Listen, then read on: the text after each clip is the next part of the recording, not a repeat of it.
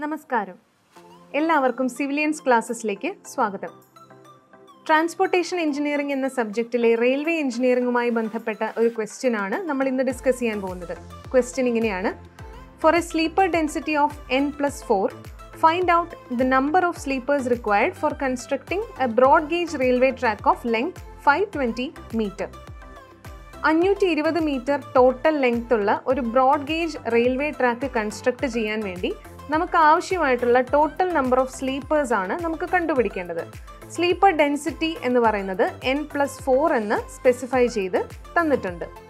So basically sleepers എന്ന് പറഞ്ഞു കഴിഞ്ഞാൽ നമ്മൾ റെയിൽവേ ട്രാക്കിൽ ട്രാൻസ്ഫേഴ്സ് ആയിട്ട് പ്രൊവൈഡ് ചെയ്യുന്ന മെമ്പേഴ്സാണ്.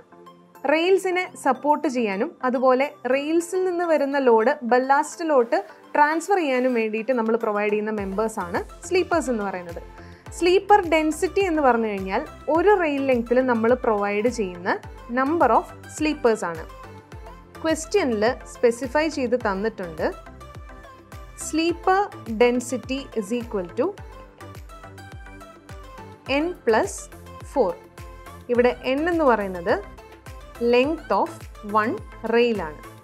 As per Indian standards length of one rail എന്ന് പറയുന്നത് 13 മീറ്റർ ആണ് four broad gauge track. So we can find out the sleeper density as n+4, which is equal to 13 plus 4, that is 17. Total railway track inde length എന്ന് പറയുന്നത് 520 metre ആണ്. So one rail ലെങ്ത്തിൻ്റെ value എന്ന് പറയുന്നത് 13 metre ആണ് four broad gauge track. അതുകൊണ്ട് തന്നെ നമുക്ക് കണ്ടുപിടിക്കാം number of rails is equal to